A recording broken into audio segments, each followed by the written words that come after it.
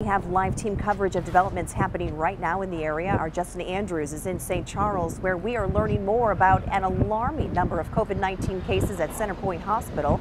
And Alyssa Toomey is in Florissant, where families are lining up for help with food as thousands are out of work right now. We begin our team coverage with Justin Andrews. Good afternoon, Claire. A woman says her niece was notified about one case of COVID-19 here at CenterPointe. Now there are 18 people infected, and she fears her niece could have this deadly virus. Are not taking this seriously, and it puts a big, huge fear. Over FaceTime, Lisa Coulson says her 19-year-old niece is scared, and she is too.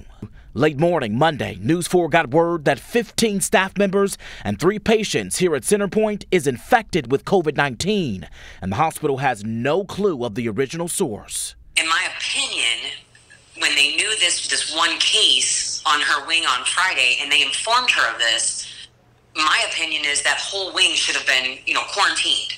Coulson is so glad they were notified, but can't understand how that one case jumped to 18. When they asked the hospital about it, she says they said this. You don't have anything to worry about. There was one person that tested positive. Just keep an eye.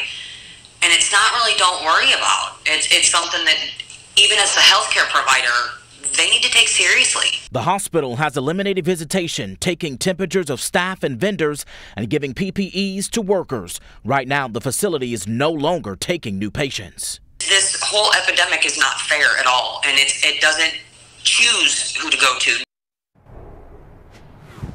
Now, I put in a call to the hospital this afternoon and also this morning, and I'm waiting on a call back because we wanted to get this woman some answers and learn more details about these COVID cases here at the hospital. We do know, though, that the health department here in St. Charles is working to notify anyone who may have been exposed inside this hospital.